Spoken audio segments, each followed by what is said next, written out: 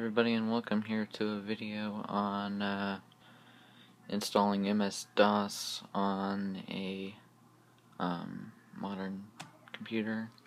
This isn't really the most modern, but it's more of a tutorial. It doesn't have to be a really modern computer, but yeah, this should work on anything really. The first things that we're gonna need, you're gonna want to go and download WinImage, which is what I'm going to be using. It is shareware, so you can only use it for 30 days. Right here, there's the exe. I just went through the regular setup. And what you're going to need is some empty floppies. I only have two, but I'll just install the third one on like the first one or whatever. And you're also going to need a external floppy, so that way you can put the floppies in and have the computer read it. But if you already have a floppy like tray, then you can just go ahead and use that. In my little external floppy, I have, there goes that, I have this little floppy right here. They're both 1.44 megabytes and 3 1/4 inch.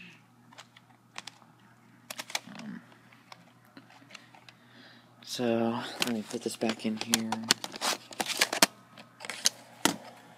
And yeah, you'll need a host computer, just right here, and the computer that you're going to want to install it on, which is going to be my laptop here. The reason why I'm installing it on my laptop is because I had originally just Windows XP, but as you can see, it kind of died, and I was trying to reinstall XP on it, but it's having some issues.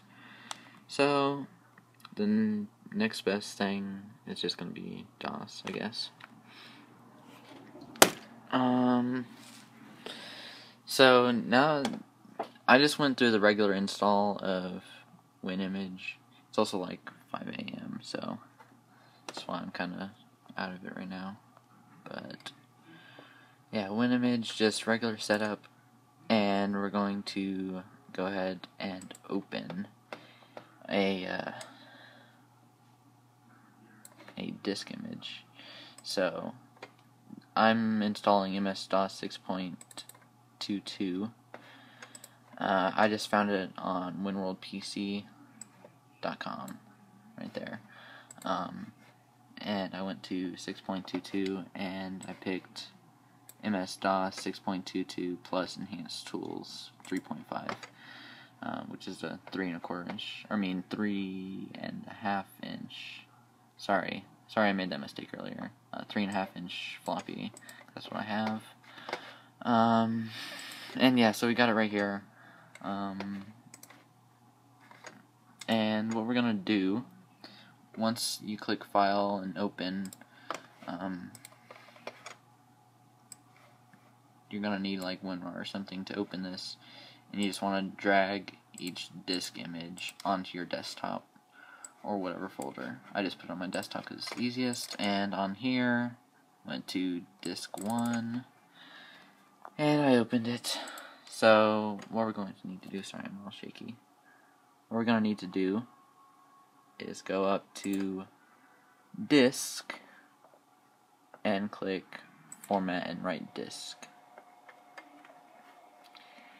And I'm going to click yes, and it's going to start formatting my floppy, which had whatever on it. I actually formatted it before I started recording, so there's nothing on it, but we're going to go ahead and do it again just for the sake of showing it on camera.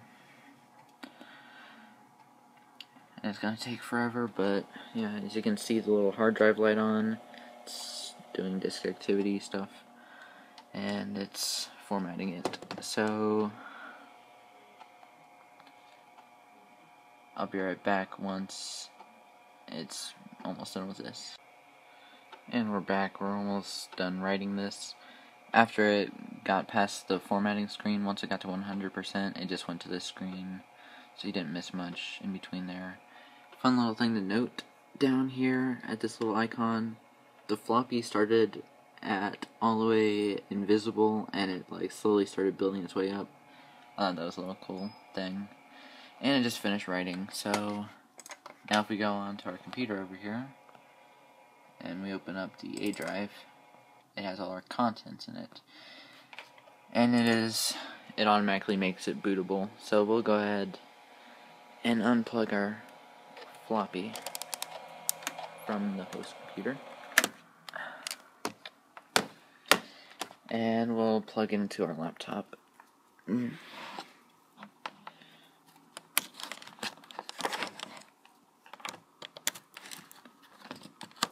we go. Now it's plugged into our laptop. We will go ahead and open up the laptop and start it up.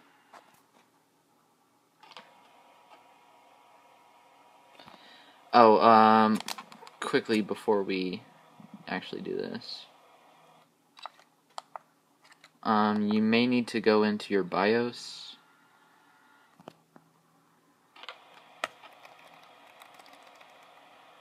And you want to set your USB to boot first before your hard drive. So I have USB booting first. So we'll go ahead and escape out of this.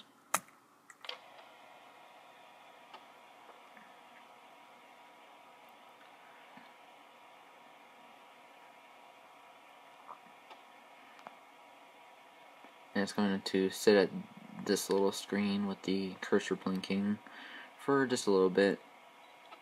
And there we go, starting MS-DOS. And it's going to sit at this screen for a little bit too.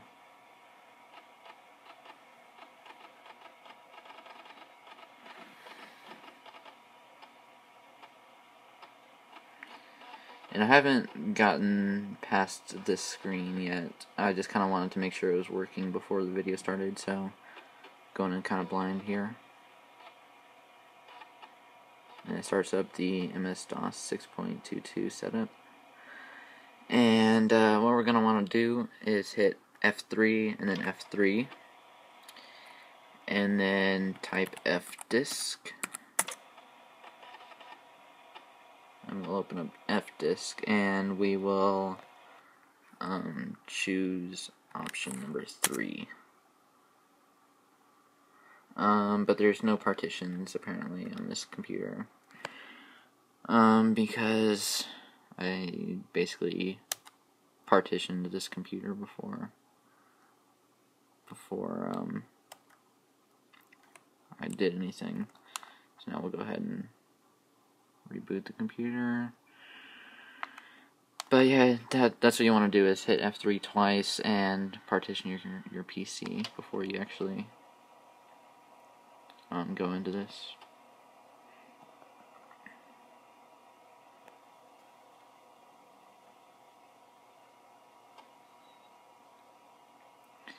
And again, we're going to have to sit and wait for a second for MS-DOS to start.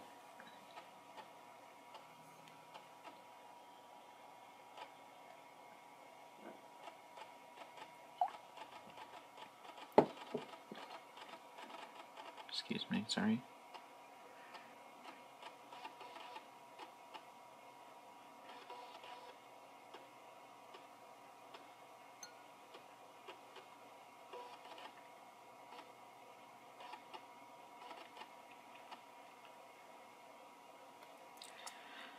And we'll go ahead and click enter and configure allocated disk space. One thing to note, if you're going to want to do this with MS-DOS 3.0 or before, I think that it doesn't support more than 512 megabytes of RAM. So you might want to. I could be wrong there, but you might need to do 4.0 or later if you're going to want to do this. So we'll go ahead and click enter and it'll restart our PC. Again, I haven't gotten this far, so I don't really know what's beyond this point.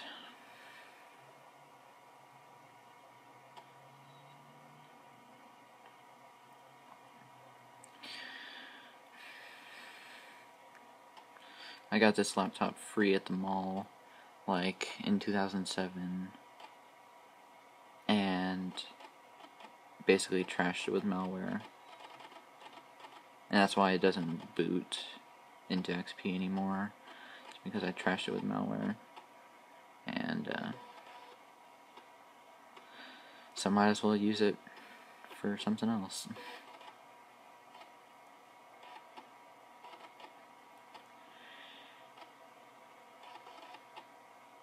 And it's going to format my drive here.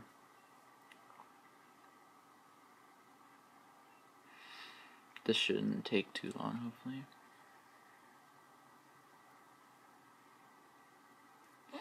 Already halfway there.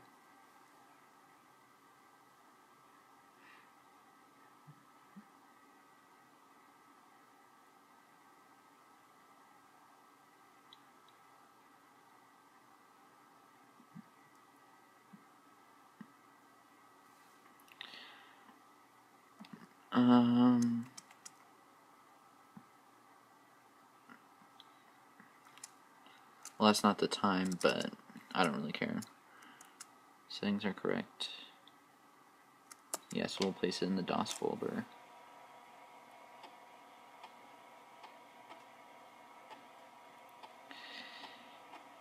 And it's going to go ahead and start setup.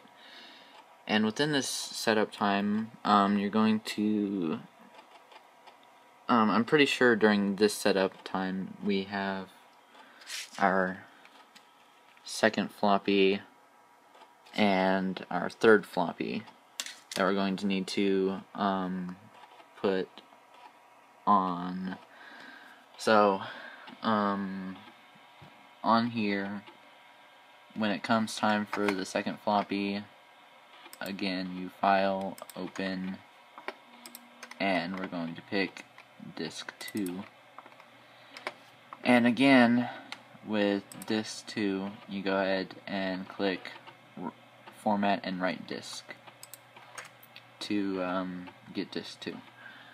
Once this gets to like, it's like 22% or something like that, it's going to ask for disk 2. So I'll be right back when that happens. And we're back, formatting the second floppy right now. Right now it's writing it actually, and my computer keeps beeping at me because it wants me to insert the second setup disk. But while we wait, I just wanted to show you, if you don't have a external floppy, there's ones on eBay. This one's just for $11, free shipping right there.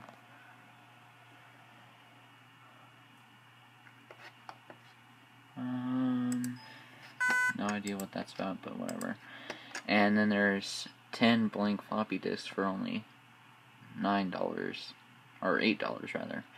So as you can see, like it's pretty cheap, only $18, $19. And yeah. So now to get this thing to be quiet, we will insert the second one. And hopefully now it'll continue. I hope that boot sector is not going to cause any problems later. It might, but yeah.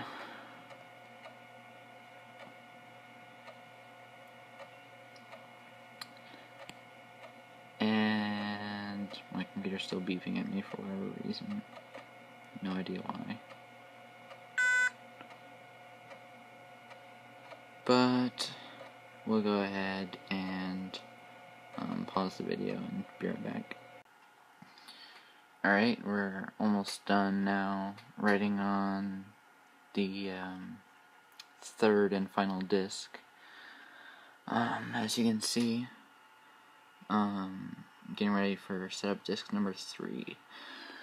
And I figured out why the thing was beeping at me. It's because my battery was low, so I plugged in my charger.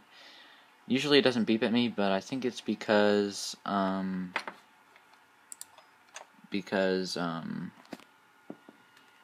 we're in setup, so it doesn't want to like corrupt anything or whatever. So it was warning me. It was beeping like every 10 seconds and it was getting on my nerves.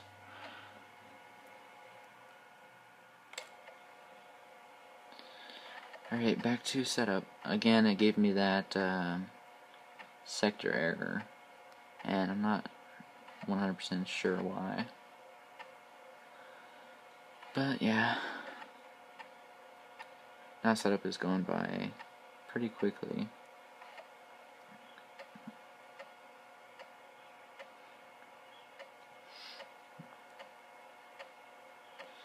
So we'll go ahead and jump to when this is at about 80%.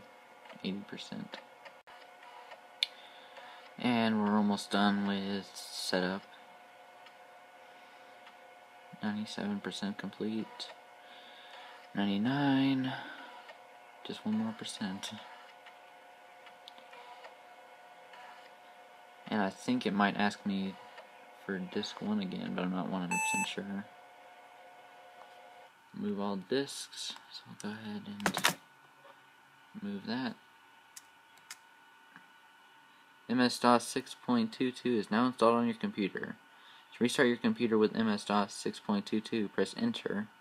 To learn more about it, we don't really care. So we'll go ahead and restart our computer here.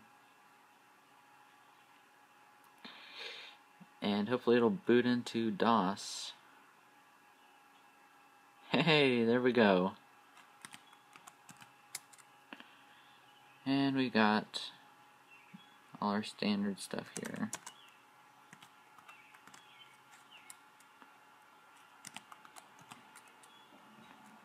All our regular files. We'll go ahead and show you all the files here. There they all are. Standard DOS 6.22 files. All right there. So that's how you install MS-DOS on a modern computer. Even though this isn't really modern, but yep. So there you go.